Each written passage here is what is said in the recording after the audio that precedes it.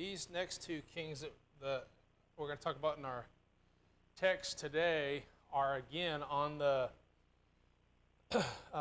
side of the north, so the northern 10 kingdoms.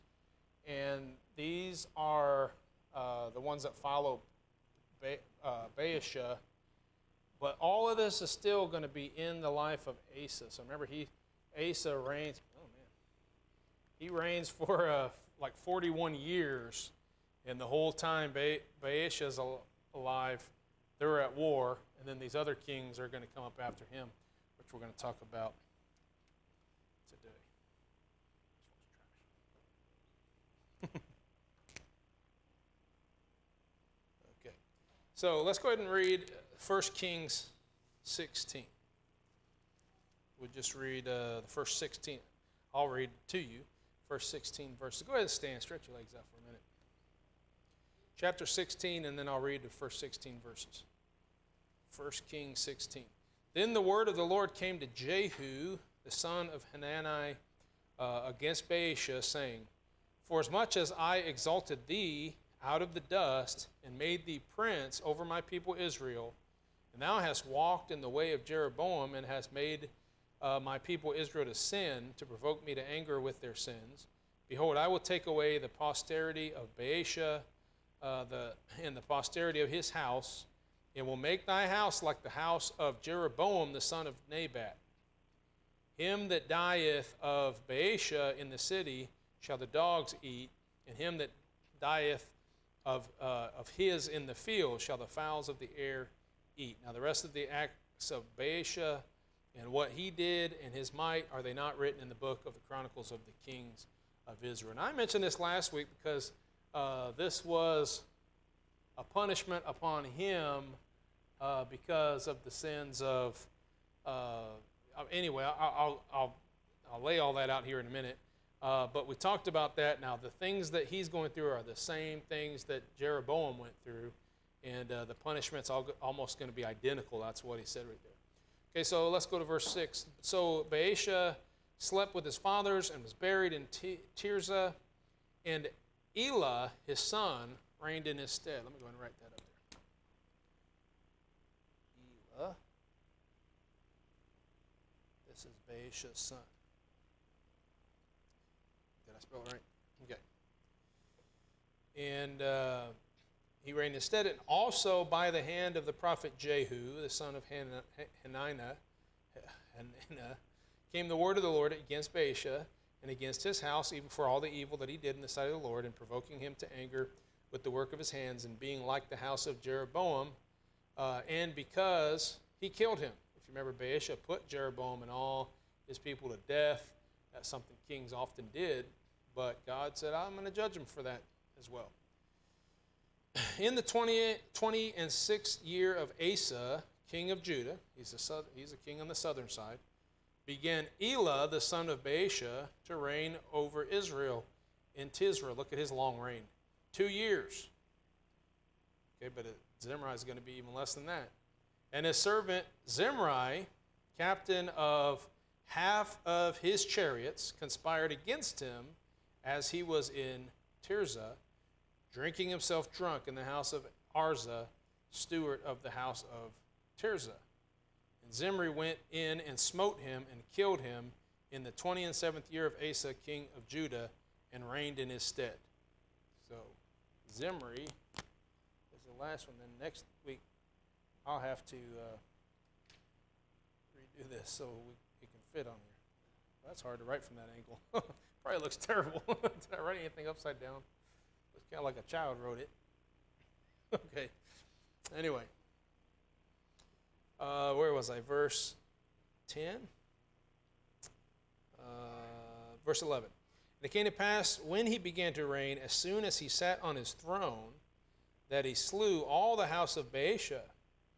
He left him not one that pisseth against a wall, neither of his kinsfolk, nor of his friends. So at least he killed the men. We see that from the text. Thus did Zimri destroy all the house of Baasha according to the word of the Lord, which he spake against Baasha by Jehu the prophet. For all the sins of Baasha and the sins of Elah, his son, by which they sinned, and by which they made Israel to sin, in provoking the Lord God of Israel to anger with their vanities. Now the rest of the acts of Elah and all that he did, are they not written in the book of the Chronicles of the kings of Israel?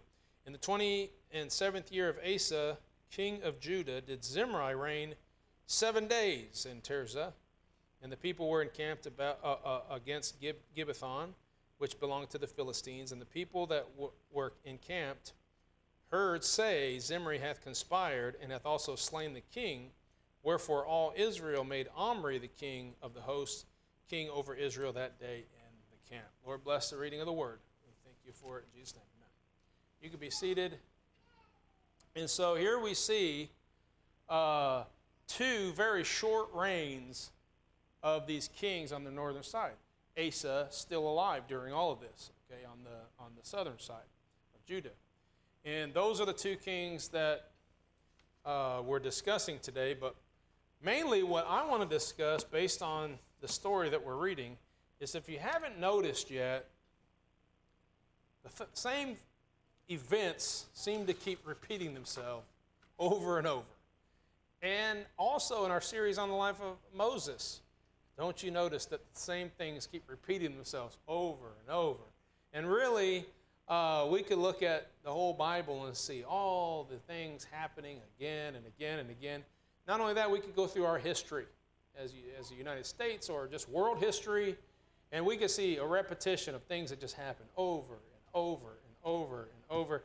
And there's a saying that says, history repeats itself, or I like the way Mark Twain supposedly said it. That's who gets credit for it. Apparently he said, history doesn't repeat itself, but it sure rhymes a lot.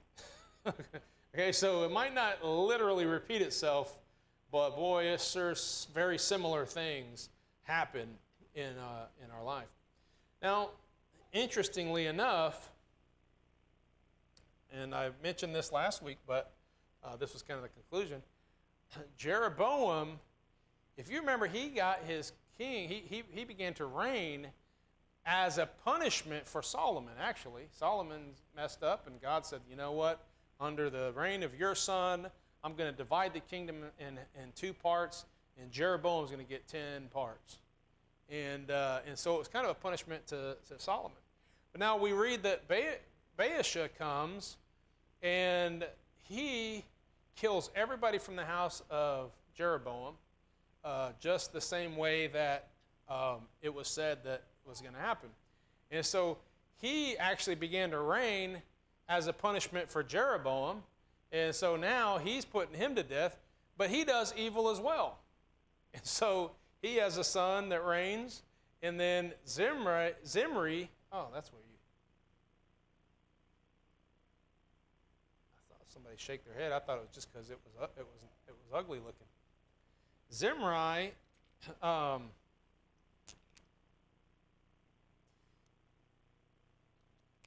comes in and he overthrows Elah and puts to death all of Baasha. So his reign, in a manner of speaking, is a punishment for the sins of Baasha. So it just keeps repeating. And you see it kind of skips a generation, but that's just kind of how it works. The new king comes, and then that's a perfect opportunity for the other king to rise up, and the kingdom's weak and all this stuff. Well, Elah only reigns 2 years. Zimri overthrows him. He's like his captain. He leads like half his chariots, and so he overthrows him. And when Israel finds out he overthrows him, they put Omri in his stead after only 7 days. And so very short reigns, but what we're seeing, though, still is how this is just a continuation of basically history repeating itself, and this is a situation that we find all throughout society. Now, whether it is our government, this is the big one, right? We see that policies and things that people are trying, they might not be exactly the same, but they sure rhyme well. They're going over and over. It's like, haven't we seen this before? Didn't another president try this, or another group of people try to put this in order? You know, every time there's a mass stimulus bills and stuff like that, and there's a mass amount of money that's being given out. Scratch your head and think, like, what happened last time we tried this? The economy suffers, right? And everybody's like, no, it's not going to happen this time. Well, then it suffered, and then the people that wanted it said, like, that's not the reason it's suffering.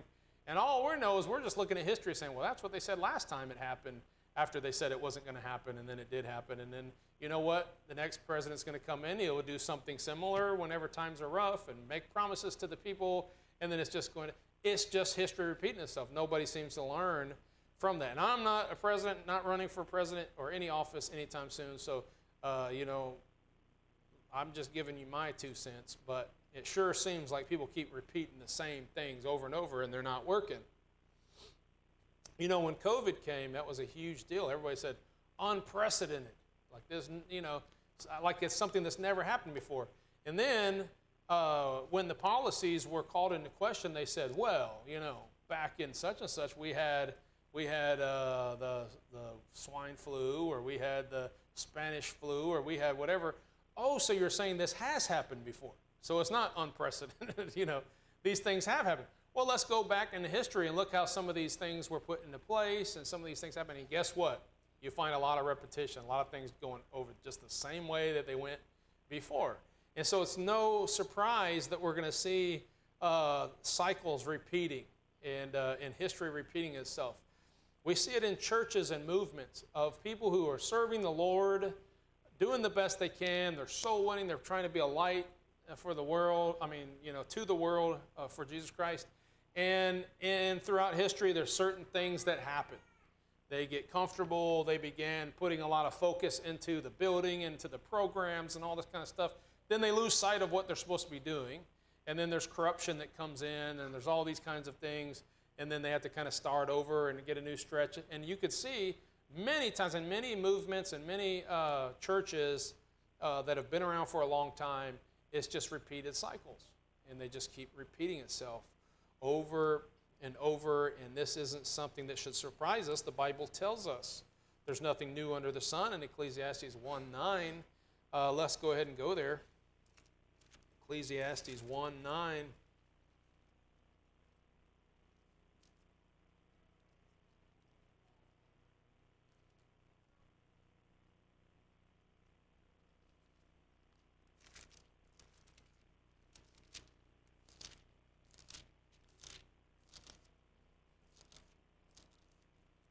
Sticking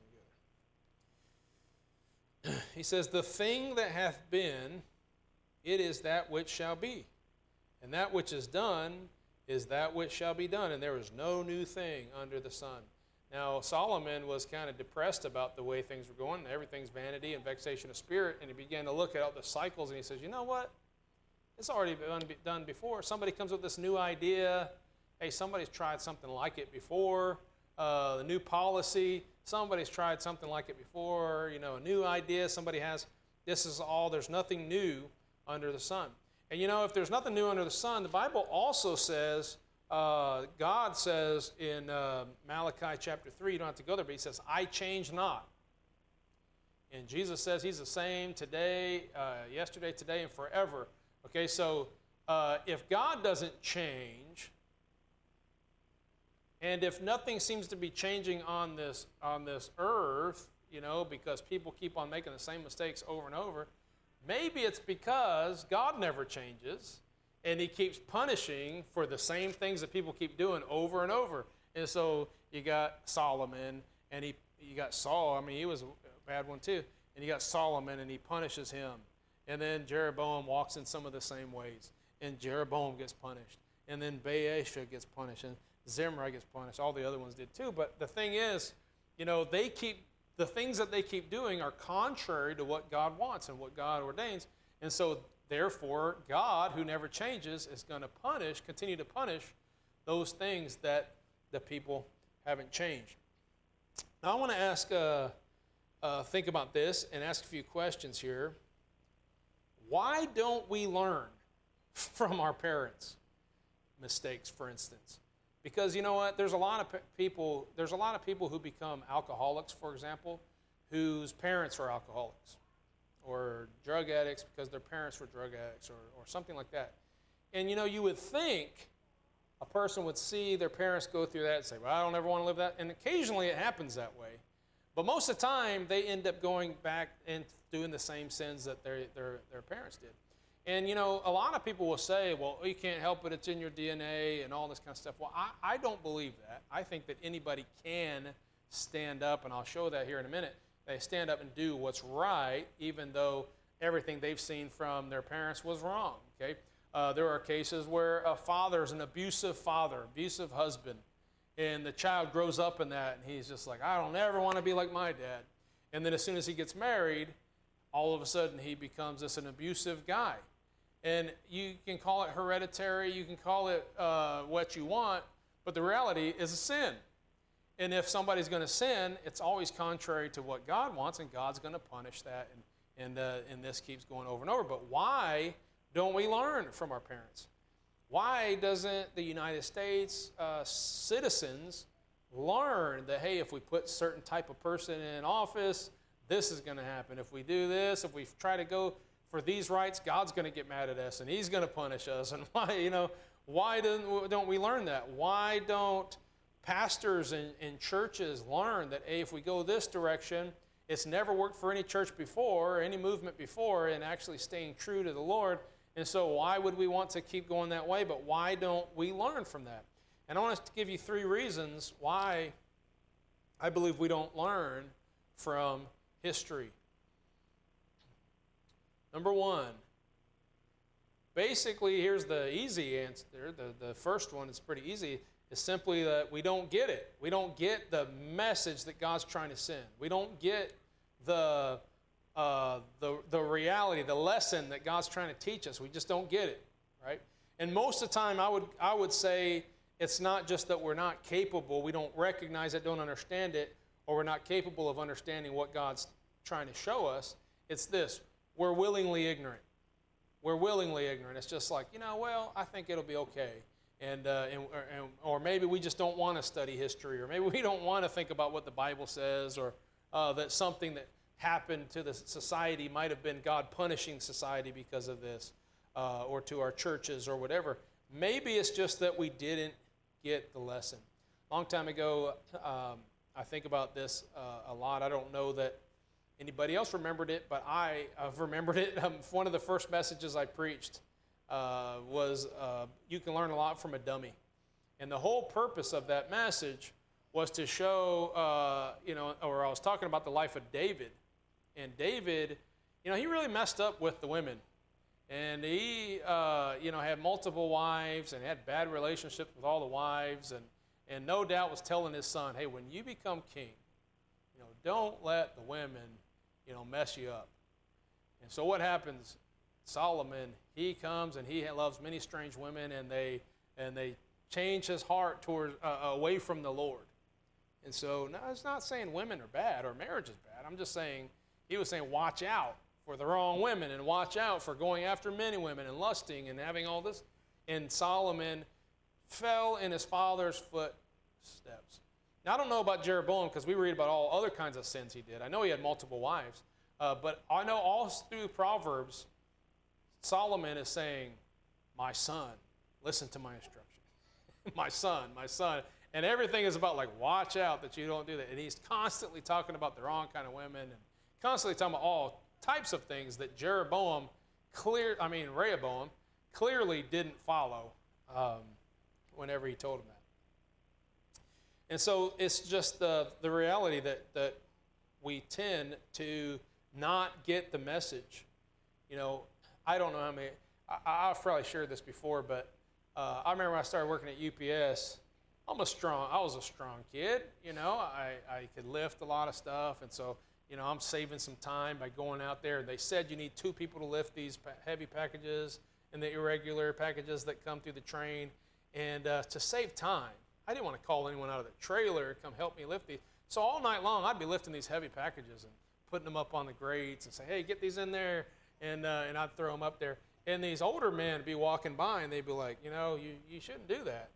And I'm thinking, oh, come on, it saves a lot of time. They're like, no, you shouldn't do that because you're going to get a hernia. And I was like, I'm strong, I'm lifting right, I know what I'm doing. Well, I got a hernia that I can trace all the way back to that time when I worked at UPS. I never had it like really checked out, but I know that that's happened, and I know that where it came from, and so I should have listened to them. You know, I remember in school, every adult said, "You know what you ought to really do is pay close attention in school and get good grades and study and do all these kinds of things and learn the math and learn the this and learn the that." And I'm like, well, I know, but I really don't like school, and you know, I do have some things I can fall back on, like my wonderful ability at baseball. Yeah, that really went far. I got some things to fall back on, like my art. You know, I can go be an artist. Yeah, starving artist, right? And so, like, here I am. You know, I got into my 30s, and now I'm in my 40s, and I'm telling my kids, well, you know, well, while you're young, you ought to really start doing the school and paying attention and studying, so that when you're older, you know, you'll have these, you'll have. I love learning now. And I love studying and research, but it's just like, man, I wish I would have got this the first time. It would save me a lot of time and effort and understanding. I still don't like math, but, but you know, the point is, here's what happens, though. We're young, and we say, like, well, I understand what you're saying, and it is true. But you know what? I'll just have to figure it out for myself. That's just the way, you know. And so we're willingly ignorant, and we decide that we want to learn it for ourselves. Now, sometimes it's not just, you know, willingly ignorant. Sometimes we just literally think that we are better than our parents, or we're better than the last generation, or whatever. And that's naturally within us, because we tend to think, well, they might not have been able to handle it, but I can handle it. And most people wouldn't verbalize that and say it out loud, but there's a lot of times where we think that we could do things that all those before us were incapable of doing. And you know what's bad is that our society actually encourages that. Our society is just kind of like, man, you're strong, believe in yourself, you can do whatever you want to do. And, you know, we eat up these stories about some kid who was living on the streets, and then he found out how to play basketball, and so he began to train, he began to do that, and now he's a superstar basketball player making millions and millions. And so now every little kid's like, you know what, when I grow up, I'm going to be a professional basketball player. And everyone's like, well, you just keep on doing the work, and you keep on going. You just follow your dream. Don't let anybody stop you. Don't let anybody. And then they put movies out where somebody does something like that, and their parents and everybody are like, no, you know, that's not wise. And if you're going to be a real man, then you need to support your family and go get a job, and you need to do this. And they're like, yeah, but you don't understand. Like, I can't help it. I just got to play basketball or whatever sport it is. And in the movie, it always works for them. We're watching the movies where these guys always become the famous athletes and the famous movie stars and all this. And so society we feed on that. Society gives it to us. And we're just like, yeah, you know what? We can do whatever we want to do, and nobody can stop us. And you know what? Everybody thought that before us, and it didn't work out so well for them. You say, well, what about this story or that story? The exception proves the rule. Very rarely does it happen. But the reality is there are certain principles that you can live your life by, and you can say, hey, God said if I do this, he's going to take care of me. He's going to bless me. And so many times we think, yeah, but I'm better than the other generation. I can handle it. Nobody else can handle it, but I can handle it because I believe in myself. Well, you need to believe in the Lord, and you need to believe in the Word, because your heart is desperately wicked, and it's not going to lust for the right things, okay? So number 3, why don't we learn our lesson? And here's just the harsh reality of it. We are all made of the same stuff.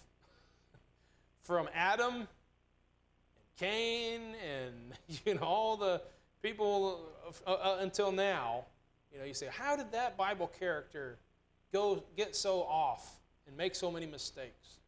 Well, because he is made out of the same thing his father was made out of. And how could all these people, not see? How could those Israelites that we talk about on Sunday morning, how could they murmur and complain to Moses? Because they were made of the same stuff that their fathers were, whenever they ended up in the land of Egypt. Well, how could so-and-so have treated his family so bad? Doesn't he know that God's not going to like that? Well, he's made of the same stuff that his father, This is the reality of it. Now, God's not surprised by this. Let's look at a couple verses. Look at Psalm 103. God knows who he is, and God knows who we are. And I believe he gets frustrated with us sometimes. Now, he doesn't sin, but I believe he sees our foolishness, and he knows that he needs to chasten that and get that out of us, or he needs to punish that because it's wicked or whatever. But God is not surprised about our limitations and our failures. Look at Psalm 103, verse 14. For he knoweth our frame. He remembereth that we are dust. He made us out of dust, people.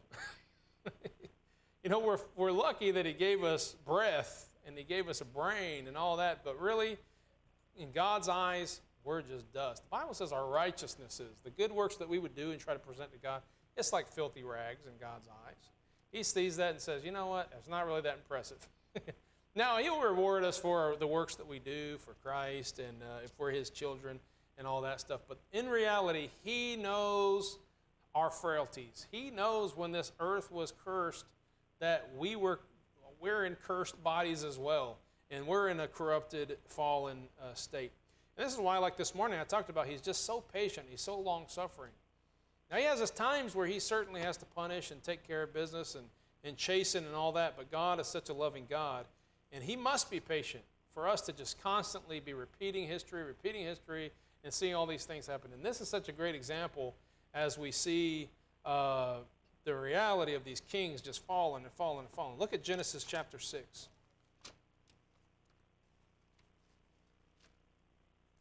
Genesis chapter 6, verse 3.